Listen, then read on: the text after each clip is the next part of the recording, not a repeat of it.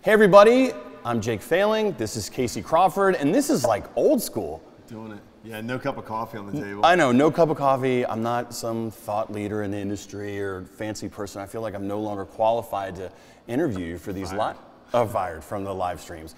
Do not adjust your sets. We are, somehow we always do this, I feel like. We were the same design, different colors, but we've got you back in the saddle. Yeah, man. Coffee with Casey. All right, so you had an article, or you were featured in an article recently by John Eads that talked about what is your lunch routine and what are some other local CEOs' lunch routines and things like that. And that got me thinking. Yeah.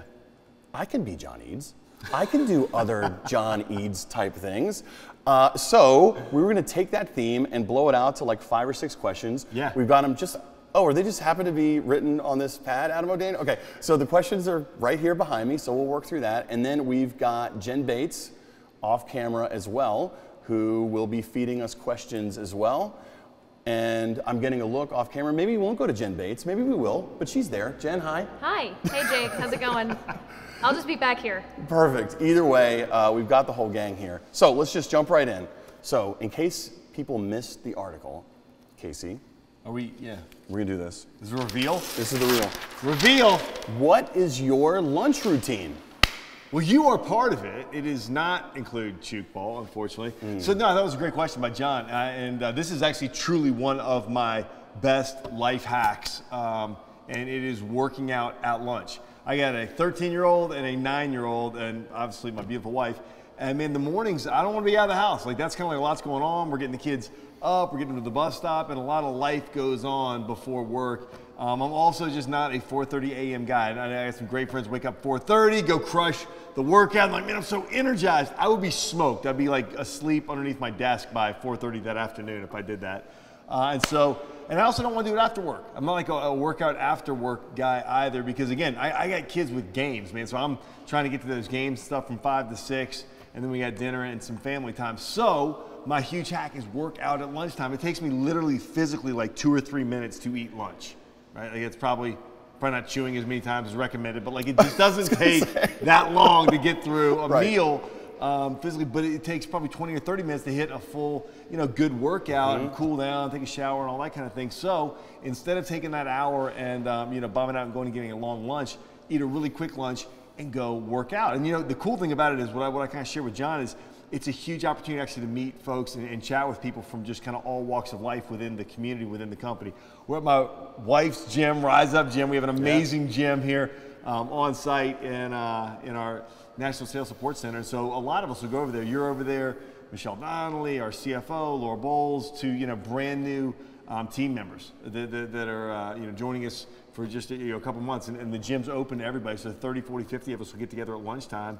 A lot of great conversations, a lot of exercise. You get to really know people when they can't breathe anymore. And it's a huge time saver, and just a huge, I think, way to build culture and build relationships. 100%. I think it's really neat for people to see you putting your money where your mouth is. So when they walk in, they see you there. They see all these people there, because it's one thing to see leadership walk around and talk about, oh, fitness is important and thrive and all aspects of your life, and then you walk in and truly you are like losing a piece of your soul on the floor of the CrossFit.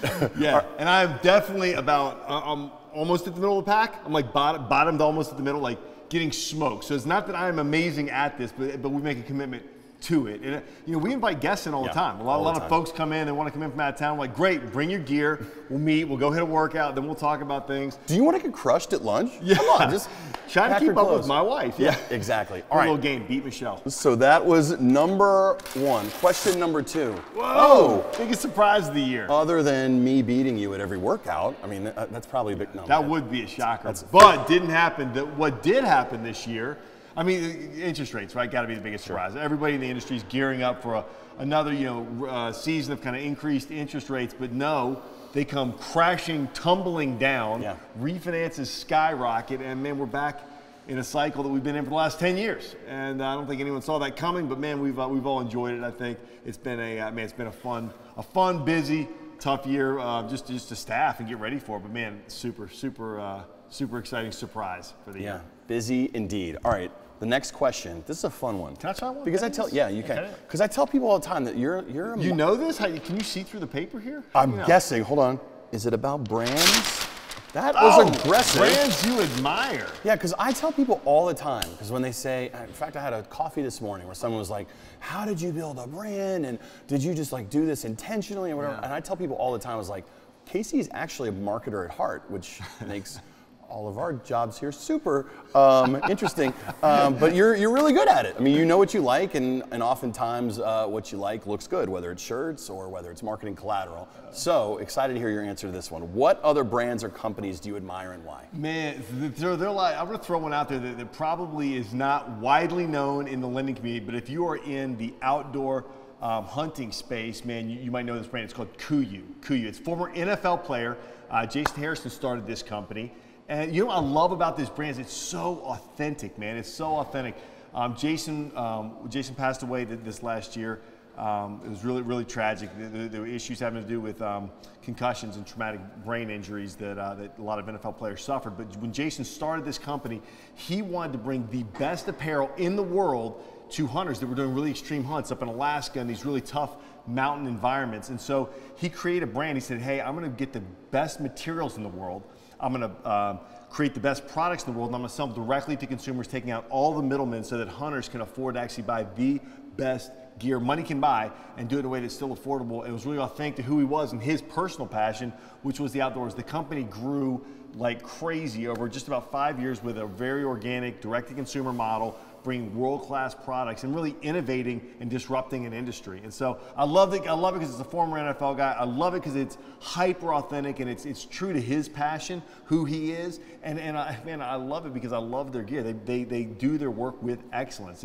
I wear a lot of their stuff. You've gotten me some KUIU stuff for Christmas. It's on my Christmas list, and I get it every year, man. I absolutely love the stuff. I give it as gifts because it's just so well made, and it's a great story. Also, as a guy who really had a passion, do something differently, and Manhattan has had massive success with it. So I actually follow them. I love the way they storytell. They tell stories about actually being out in the woods hunting and using their products. Yeah. And they don't advertise the features a whole lot, man. They advertise what it does to enhance the experience of the folks who are using the products. So love KUIU. So is this like a subtle request to them It's to a get subtle you Christmas present? Yeah, so like if you're this Easter egg here, right, is like if you want to gift Casey, there you go. And then two, like I feel like you want to be in a KUIU magazine. I actually have been in a magazine wearing KUIU gear. They chose a picture we had on the. This is like one of my proudest moments. Yeah, on the side of a mountain with a big fire in front of us, wearing their KUIU camo, and we made their best photos of the year. Yeah. What? Really? Yeah, this is true. Of course you did. Yeah. Of course. A little, I accidentally teed up another highlight. All right. So the next question here: who is another leader? Or entrepreneur? So are you like cheating here? What is about all the questions? Leader you admire, or entrepreneur? Entrepreneur you admire. All right. Another one that's it's easy to pick, Steve Jobs. Man, I've talked a lot about John Maxwell. Goodness gracious, we've had a lot of guys I admire actually on Coffee with Casey. A lot of great folks. One I have not mentioned that I absolutely love, admire, think so much of this young guy, Brett Hagler, New Story. This is a kid who you are going to hear more about. He is innovating and challenging the way technology disrupts problems in the world, right? So rather than thinking about, hey, technology, oftentimes talking about how can technology disrupt to create a new business, Brett's actually saying, how can technology disrupt to solve massive problems? He went to Haiti and just saw the devastation down there and the issues with permanent housing. And it created a passion in him to help create permanent housing for folks in third world countries that are living in tents or no tent at all. And young kid, gosh, I don't think he's 30, he's not 30 yet. And has built over 8,000 homes now in third world nations and pioneered the very first 3D printed home. In partnership with a great tech company in Austin, they are actually doing 3D printing with a concrete 3D printer to build houses in the third world. Frankly, we do them in the U.S. if we get the regulation around it. But it is, it's taken what used to take days and tens of thousands of dollars, they're now able to do in hours for just a few $1,000s. So really lowered the cost to produce a home and lower the time that it takes to build what is a really beautiful home and a permanent home for folks in the third world. I love it. He's using technology to disrupt, but in the best way possible. He's disrupting the problems that people are having in their lives and bringing solutions using technology to improve lives. Great guy. Amazing emerging leader. You're going to hear a lot more about this guy.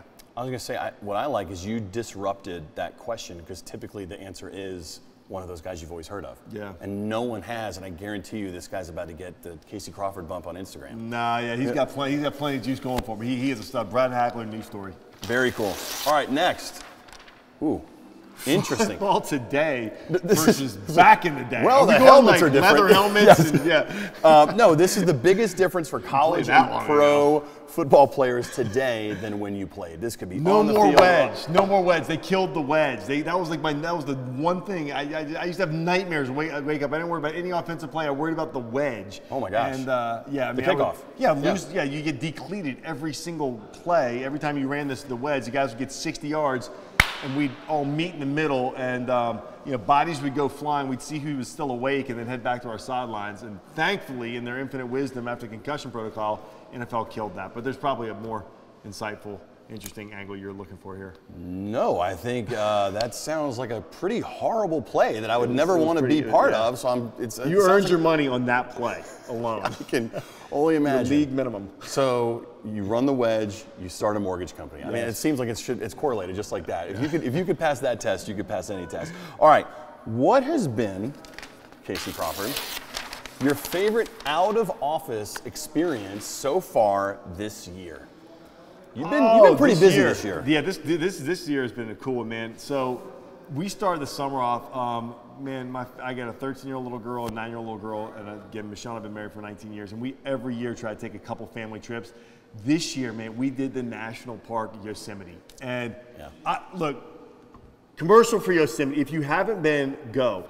Nobody's there either. Like I was shocked. This is truly the most beautiful place I've ever been in the world. Nothing I've seen in the world. Got to go see some neat things.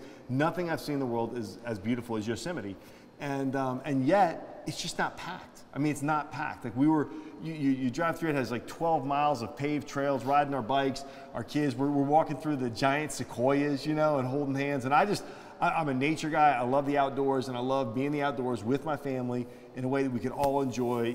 California weather is incredible. We were down there by these like crystal clear streams, just reading books, swimming as a family, and again, it's amazing how empty the place is. I mean, they've done a great job of just preserving like the natural beauty of it and making it really accessible. So if you haven't been, man, check out Yosemite. So all this outdoor talk in KUIU, have you ever like woken up in the middle of the night or just driving home, thought, hunting gear, movement, hunting gear, like camo, like has this ever been on your? KUIU crushes it. No, like that's I bow at their excellence in the hunting gear arena. I don't know. So, yeah. What if I tried to make something like that? All orange and crazy. Yeah, Jake would go all the way the other way. Super safety. KUIU so much safety gear, all the safety gear you can imagine, but it looks super cool. Yeah, all right. For the common man. What the? You don't want an extreme hunt? No. I was hoping that you would list me as your favorite leader. You'd have a koozie with, Not your favorite leader? You're way up there, man. You get enough publicity. Okay. God's king. Okay. Wow. So shifting gears hard. I was going to say whenever this goes live, just timing wise, but this past weekend, I know that you were able to be a part of an event that Dan Glaze, who's one of your mentors and one of your close friends, put on, and you were able to speak on this there. But when you talk about building God's kingdom and not your own, what does that mean? Man, that's a great question. That's a tough one. I think the verse that I think about a lot, that we talk about a lot of movement, is love God and love people. Love God and love people. That Jesus says, hey, these are the two most important commandments. You fulfill these, you do all the rest. And so when we think about building God's kingdom, not my own, it's really having a view of loving others, man, loving God and loving other people, not myself, not working, man, so I can fulfill all my own selfish self-interest, but actually working to love others and act in their best interest. So we think about the way we, take the profits and invest them in building schools for the marginalized and those vulnerable. We think about the initiative we have for vulnerable children, and the foster care initiative we have going on as a company. We think about the way, just having a thriving community that is not about me, man. It's about others, about loving God and loving other people. And so everything we do here, from our culture, from the way we serve our customers to the way we reinvest back in our communities, needs to be about others and loving them. And I've told you a bunch of times, you've probably heard me say it, our operating definition of love is to act in the long-term best interest of another. So when we are working to build God's kingdom, that means we are working to love and to act in the long-term best interest of our customers, our teammates, and the communities we're a part of. Cool. Well, that's it for our questions, unless, are there any like hidden trapdoor questions back here? All right, so we've worked through all the questions. Oh, no. Let's cut to Jen Bates. Oh, Jen, hey. have any questions? Yeah, well, actually, one suggestion real quick. Suggestion. Talk about football back in the day. Maybe those like half jerseys, you know, the movement mesh half jerseys, like Revenge of the Nerds. Now, for Chook Ball, that would be amazing. I would love that. I'm just saying. Also, We what might do be you, breaking Chook Ball to the masses here. Do people know about Chook Ball outside of like this little? This Look, might be a whole new series. Here's Whole the new deal. series. Business lessons around Chook Patrick Ball. is looking at me off camera right now with this look of, don't do this. Hatred. We're rapping and you're ramping. So here's the deal. Chook Ball, not spelled how you think. Look it up. It's the greatest game on pavement. Is that fair? That doesn't help at all. Two springy nets, a ball that's like a better than handball. NASCAR. You Is throw that it, where you're you going? catch it, you Yeah. slap it down. Yes. What else is on pavement? Yeah, NASCAR. that's about right. It's awesome. crushing And NASCAR. we now play it twice a week. Yeah. Movement. Can we brand the game? Can we brand the game? We can absolutely brand Call the it game. movement? But Jen had a chance to ask Movement a question, ball? and she decided to ask about half shirts. So they are there were the any? best. Ogre from Revenge of the Nerds. He had, whatever. Anyways. Okay. Another question, really. What do you eat for lunch that you can shovel down your face in 2 minutes? Who can't eat a salad in 3 minutes? Like I don't. What kind of like monster salad are you Who's eating? eating salads at lunch? salad. I'm picturing like 3 hamburgers type thing. No. Chick-fil-A salad or Viva Chicken salad. Oh. Yeah. Okay.